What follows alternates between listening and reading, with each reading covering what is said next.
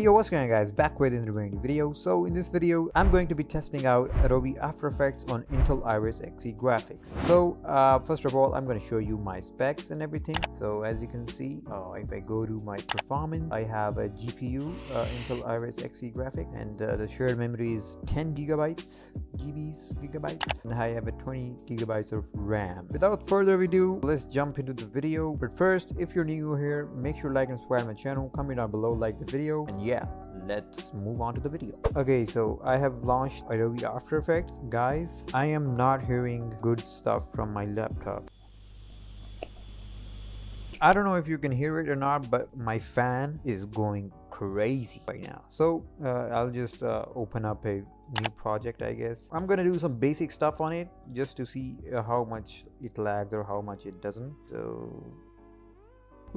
So the quality is on full right now. Playback doesn't lag. That's a relief. That's a good sign. Okay, so far so good. We haven't done anything on it. Of course it's not going to lag, but let's just do some tracking and stuff. Let's add some text on it and some tracking. So let's see what it does. Okay, trim comp to work area. So we have our clip right here. So what I'm gonna do is click on text, place some text right here. So yeah, that is my name. Of course that's my name. All right, so first I'm gonna add a null object. So as you can see, now I'm gonna go to tracker, and then I'm gonna track motion.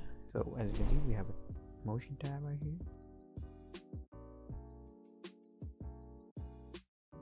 There are a lot of keyframes now, so I'm just gonna adjust my text wherever I want this.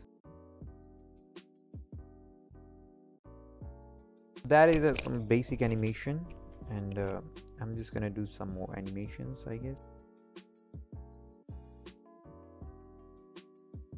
Oh yeah, no problem. So I have a lot of animations going on. My laptop is still running. There's nothing to be scared of, and I'm pretty sure it can handle After Effects smoothly. So as you can see, everything is still running on full. I know I haven't done anything like crazy on this, but for the basic stuff it runs more than I was expecting it, to be honest, because sometimes my Premiere even lags. Seeing After Effects running so smoothly, I'm proud of my laptop. So okay, so the final test is going to be at the render. So I'm gonna render this clip. This is a like 2-second 3-second clip. Let's just export it real quick and see. Oh, my laptop is going crazy again. I don't know if you can hear it, but I think it heard me say the export export word. So I'm gonna click on render, moment of truth. Boom. Oh, it is done. I think it handled it flawlessly, and the conclusion is After Effects runs smoothly. You can run After Effects smoothly on your Intel Iris Xe graphic on your laptop, and if you have an i7 11th generation like me, you can probably run anything on it.